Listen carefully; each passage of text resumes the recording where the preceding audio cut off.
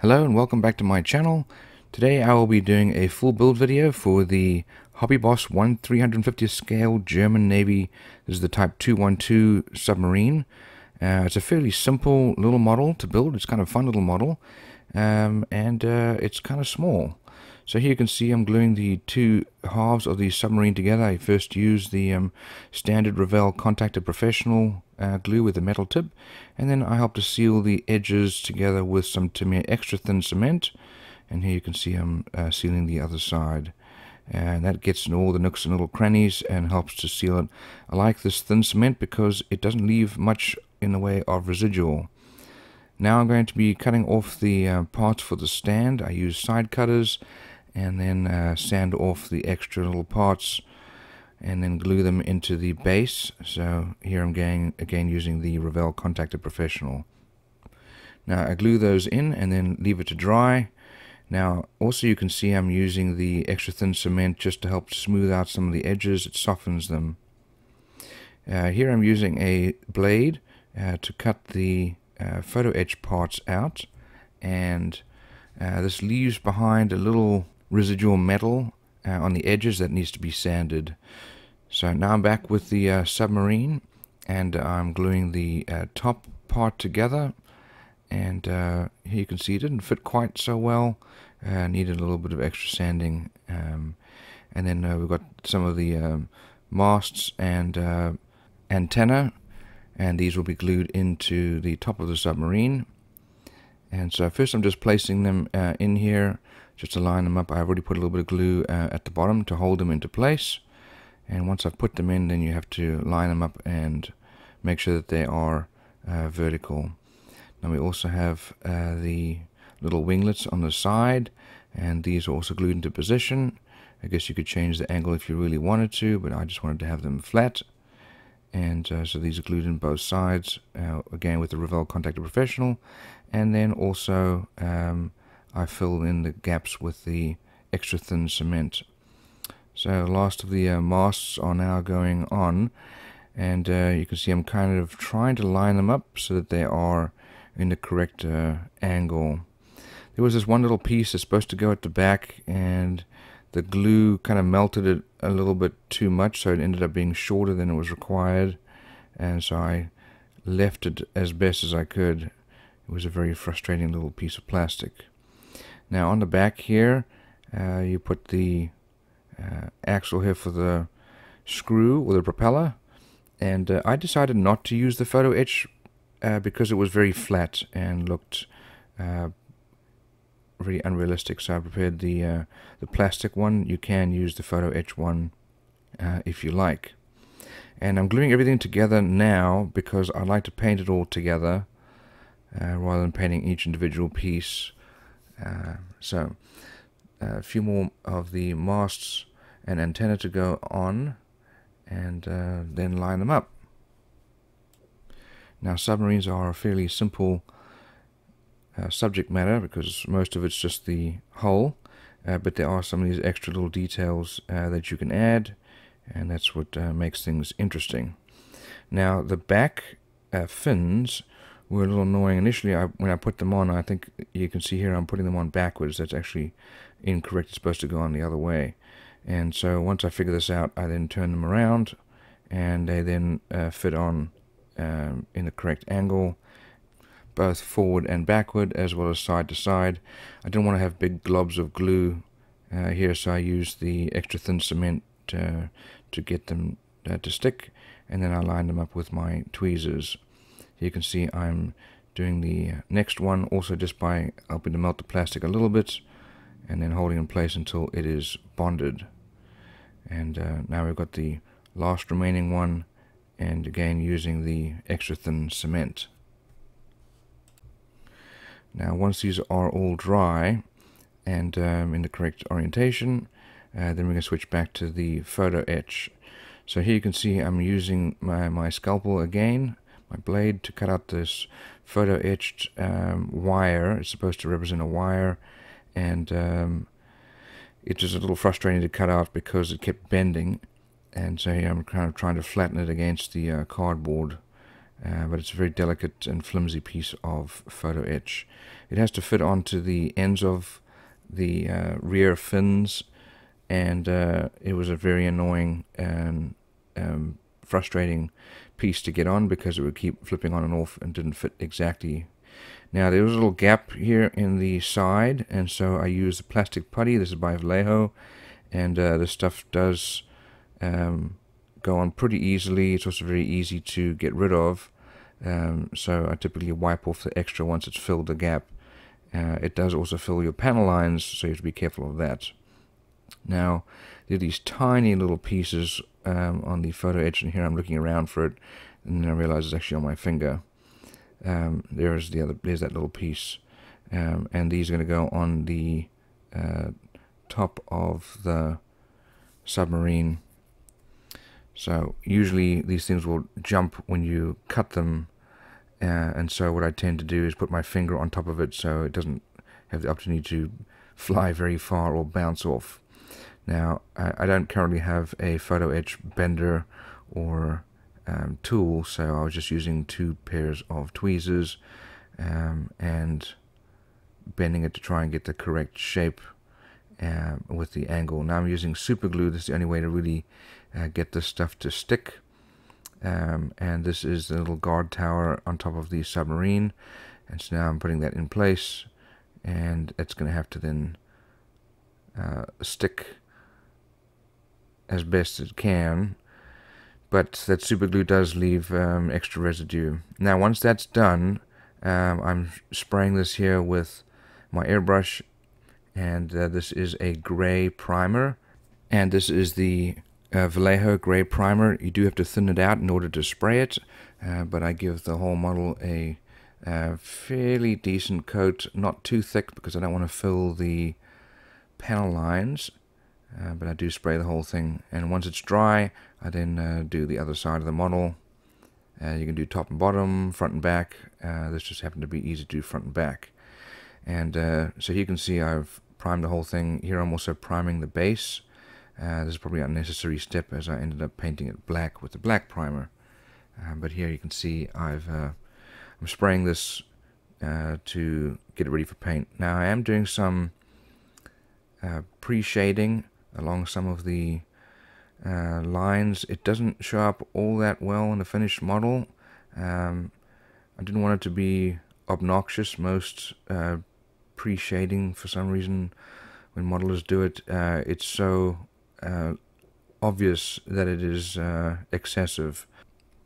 So now we're back to the stand, and I'm using a black primer just because I have lots of it, and I'm painting the whole stand black, and you can see how I paint at different angles to be able to get all the way around it. And now I'm back to the submarine itself while the stand dries. I'm using Tamiya XF84, and I'm spraying the bulk of the submarine this color, and once I've got a good coat down, now that is drying, and I am now going to mount the brass sign, or this is photo etch, brass photo etch sign, to the stand. Now I wanted to be able to show the text, and it doesn't show up very well, and so I'm using the Tamiya. This is the black the panel line, and I ended up trying several different things with this. That has to dry now, and now I am masking off the submarine because I want to paint the top of it. So I'm using some thin and or narrow and wide masking tape, and it was a little painful to get this around the front of it. But once I did this, then I'm spraying it with it's actually a purple grey. There's a slight tinge of purple to it, and this is really hard to find. I found it at an old hobby store. So this is the RLM, the grey violet. So that's now all dry, and now I'm going to mask off the top of it so that I can spray the top of it. You really have to make sure that your paint is dry before you mask on top of it. And then for the front, it was just too difficult to get the masking, and so I ended up just using some putty and sticking that into position. So Now I am back to the stand, and I tried some thinners to be able to see if I could get it to remove off the brass text, but it ended up making more of a mess, so it wasn't what I wanted. I tried an acrylic panel line accent, but this was really thin and did not show up well either, so I wouldn't bother to do any of that. I did try sanding it here, and that seemed to bring out the text and border very nicely. And so while that is drying now, I'm back with the Submarine. I'm spraying the top of it. This is a very dark gray. You can also do it as black. So now that that's dry, I removed all of the masking tape, and the masts are a little flimsy. So when you remove the masking tape, just make sure you don't rip out those antennae or masks. So even though I pushed down pretty hard, you can see I have some bleed through of the paint. And also when you're removing the masking tape from the back, that photo etch will come off again and again. It's very frustrating. So again, here you can see some additional bleed through on those panel lines. And I had to hold the rear wire in place, that photo etch. So now I'm just going to do some touch up here, and this is with the XF84 again, just touching up those bleed through areas just to make sure that the colors aren't running into each other. And this definitely required quite a few areas of touch up. So again, this is the Tamiya XF84, and yeah, I think it worked out quite well, this color combination. So this front area here has two little bulges out of that RLM gray, and now I'm doing the other side. I'm trying not to get too much paint there because otherwise it looks terrible. Here I'm doing the RLM, I think it's the gray violet, and getting some of those areas. You can actually leave some of these lighter areas that have the dark run through because it looks like panel line accent, but some of it was beyond the bounds of the panel line, and so I ended up just coloring it with this extra paint. So now that that's done, now I'm going to be painting the antenna and masts, and I'm doing this with a black color, and they're a little annoying to paint because they do overlap with each other, so it's kind of difficult to get in, but with a very fine paintbrush I was able to do that. And now I'm painting the other side, just be careful not to paint too much at the base, because otherwise it'll spread to the top of the submarine. So now that the masts and antenna are painted, and now we're going to move on to painting these two little areas here, these little hatches. And I just decided to freehand these. It's a fairly small little area, and it'd be kind of painful to mask off and paint with an airbrush, so I just did a hand paint there. Now the rear propeller, or the screw of the submarine, is supposed to be gold brass color, and if you paint this just on top of a gray, it doesn't look good. And so the best way to paint metallic colors is to first have a dark undercoat, and then to paint the gold or brass on top. And so I ended up doing just keeping that dark base, and then doing the first layer here. This is with gold, and then once it was dry, I did a second layer just to get rid of some of that patchy area. Now we're back to the masts, and adding some silver detail here, and this is on both sides. Just remember to get the front and the back as well, because sometimes when you're doing the sides you won't get the front and the back as well. So mast and antenna are done, and now here we are back again at the screw doing a second coat, and as you can see, it's a much fuller look. Covers up some of those areas that kind of showing through, and it gives you a much better result. Just needed two coats, and it looks more like a metal. Now we're starting with the decals. I use the Microsol and Micro Set. to be able to soften the decals and get them to adhere a bit better. And I put them on the brush. These are pretty small decals because it's such a small model. And these decals are also a little bit of a pain to get them to line up because they are following a non-straight line as the body of the submarine curves.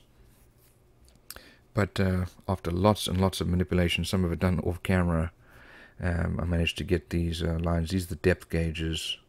So I did remove some of the extra fluid using a Q-tip or a earbud. Now we've got the letters for the submarine, and again also just getting them to set using microset and microsol. Here's the other side. Use an airbrush. Sometimes, use the brush. The brush sometimes doesn't grab it well, and so I will use something a little stiffer like tweezers, but you can scratch it. Now once the decal is in place, as you can see I switched from the brush to the tweezers again. Once it's in place, I then squeeze out all the extra water or microsol and microset, and I do that using the earbud or Q-tip. You can see I'm doing that again. That really helps it to get into the panel lines and take up some of the curvature of that, as well as it gets them to stick much better. Now here are the depth gauges as well. This is for the front, and I had to look at a photograph of the actual submarine to be able to get these to line up with the correct place, which is at the start of that little hatch in the front. Here I'm using my fingers to help position them. As you can see, they're not exactly straight. That's one of the challenges of having something flat go against a really curved surface. But now we're doing the rear depth gauges again, and be careful not to rip off that photo etched wire antenna, because I did that twice. But suck away the extra. You can see how that extra fluid disappears into the Q-tip, and then push it down. Same thing for the other side, and position that one. Now we've got the depth gauges in the middle. This is a very long one. It's a little frustrating to work with because it kept trying to move. And so what I should have done was just added some extra water to get it to float while I positioned it. So here you can see me adding the extra water to get it to float. And I'm trying to get underneath of it to get it to move, but it was quite stubborn and did not really want to move. So finally I'm using the tweezers, but this did end up bending the top portion, which I then had to unravel in order to get it to work. Now finally I settled on the method that I was going to use to highlight the text here on this little plaque, and that was just to dump a whole bunch of the panel line accent to really make it dark. I probably just could have used black paint, but now that's going to dry, and I'm back to the submarine, and I'm now coating this with an acrylic clear coat, and this is a satin finish, and that's going to seal in the decals. I actually left this overnight. Now I'm going to sand off the extra part of the panel line accent, and it highlights the brass quite well, and that's exactly what I was looking for. It just took me several times to try and figure out how to do that. Now here's something that was quite frustrating, was dealing with this flag. I didn't have any solid metal that wasn't going to bend, so I used a piece of solder, which is quite flexible, but I had to get this flag to wrap around on itself and then stay there without bending this piece of solder. But I really wanted to have the flag on there, the German flag, and then to be able to have this on the model, because that's what the real submarine has when it sails, particularly into the harbor. So now I've got some super glue and I'm gluing it into place, but this was a real pain. It was a little sticky and kept sticking to the tweezers, and every time I'd push it, it would end up bending the solder. Finally managed to get it to be where I wanted it to be, and we finally got the flag there. So now I'm using some glue just to stiffen up that flag, and that is super glue. And then we're going to do some panel line accent now. So the panel line accent, I decided to use a gray, and it wasn't quite as obnoxious or annoying as the dark black would be. But I'm putting this here into the panel lines, and kind of painting around just to make it a little bit dirty as well. And then we go all the way around. But when it dries, it leaves a shine there, so you have to remove some of it. And this is done using the what I actually ended up using was a lacquer thinner, and it really should have been enamel thinner. So don't use lacquer thinner, it will eat your paint. As you can see here, it's trying to eat the paint. So I didn't push it a whole lot extra at this point, because that would have gone all the way through the model. But yeah, that was a mistake. Don't use lacquer thinner. This is an enamel, and it just needs to be an enamel thinner. So I did touch up this area, as I was not happy with the with that end result. And there's the touch-up. So now the touch-up's done, and now I'm sealing it here with the final satin clear coat, and then I'm going to leave this to dry. So once the front and the back were done, I left it to dry and then put it on the stand. And here are the finished photos. I hope you enjoy it.